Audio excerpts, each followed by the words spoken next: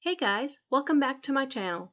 Today I am going to show you how to make a quick, easy, no-knead sourdough bread that looks store-bought. My mother got this recipe from her mother, which places this recipe over 100 years old. My mother thought she lost this recipe and found it 8 months ago. I have been making this recipe weekly since then.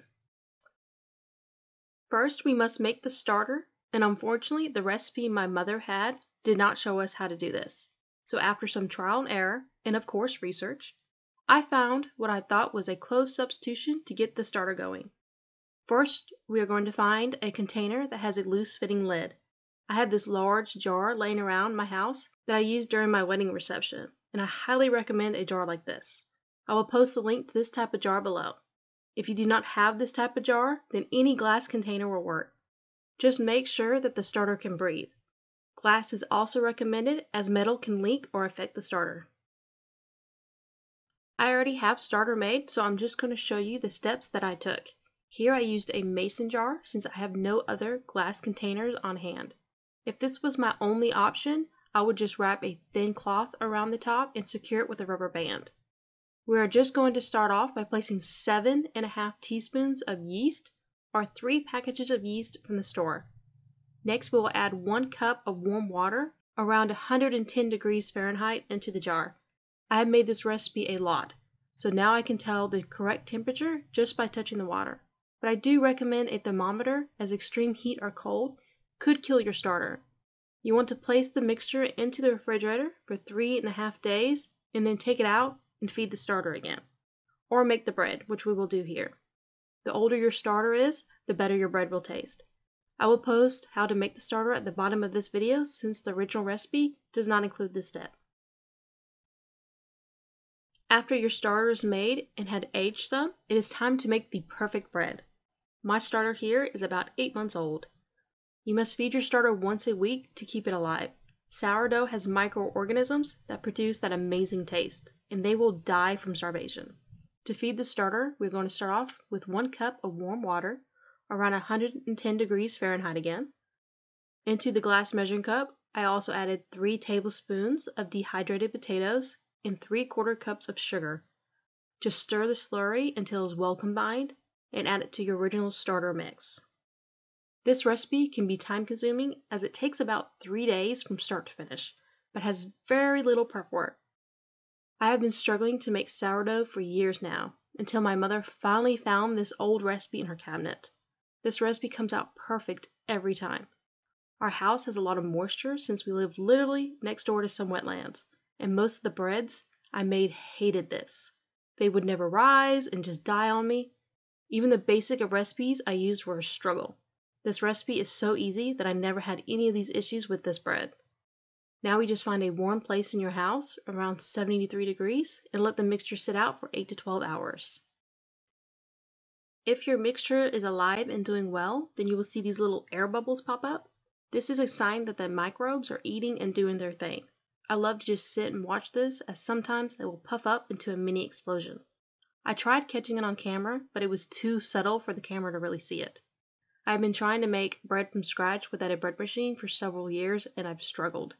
I just do not have that natural talent for making bread. But I kept trying and I figured it out. Now my family raves about my amazing sourdough. Once your mixture has sat for 8 to 12 hours, it is time to make the dough.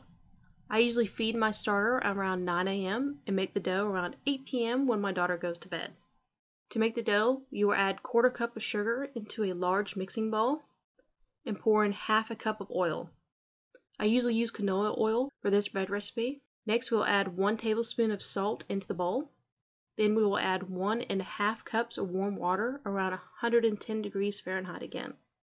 Next, we will add 6 cups of flour. Our final ingredient is to add 1 cup of starter into the dough.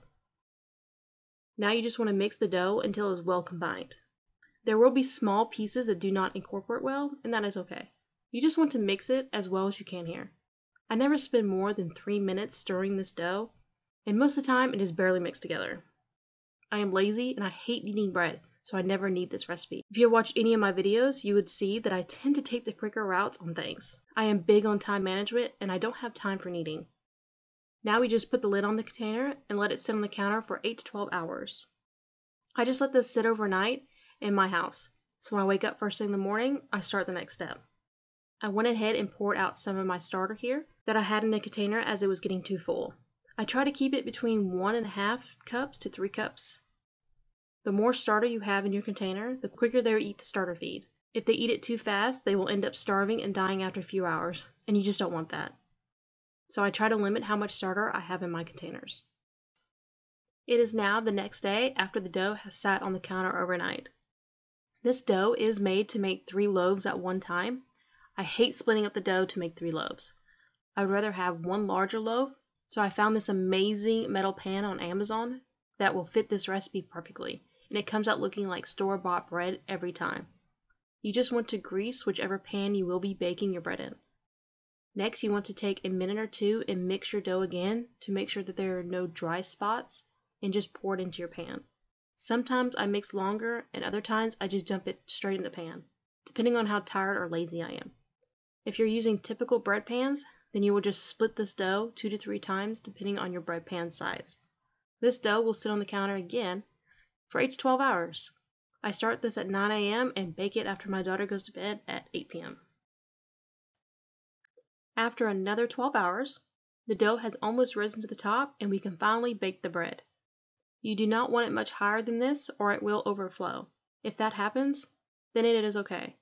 I have done that a few times when I totally forgot I was supposed to bake the bread and I went to bed.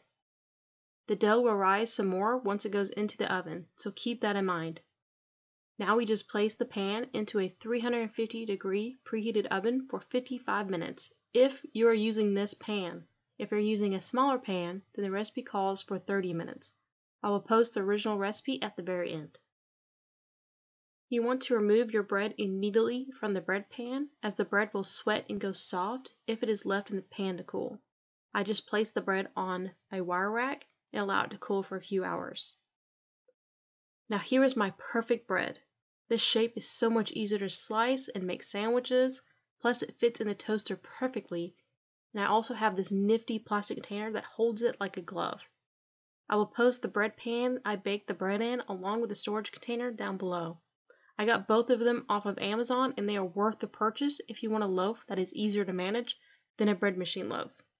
When I use my bread machine, I would always have to destroy the ends of the bread to get the attachment out. And the loaves were always so fat and it made sandwiches too large. Plus the taste of sourdough is far superior than any bread machine bread. This bread usually stays good for 5 to 7 days, but my family tends to go through it fairly quickly as it is my toddler's favorite food. Here is my grandmother's original recipe. She claims she got this from her mother, so the age of this recipe is unknown to me, but since she is 90 years old and her mother had this recipe, I would say at least over 100 years old. This is truly a mix it and leave it type of bread recipe. It does take about 3 days to make, but the work to make this bread is very minimal. There is 2 pages of this recipe. The first page shows the steps of feeding the starter and making the bread. I did have to tweak my cook time for this recipe as my bread pan was larger and made the bread denser. The other measurements are the same. The second page just has some tips to improve on the bread. I hope your family enjoys it as much as we have. This recipe has become a weekly staple in our house, and I will continue to make it until I no longer can. Thank you for joining me in the kitchen, and I hope you give this recipe a try. It is life-changing. Please like and subscribe if you enjoyed this video.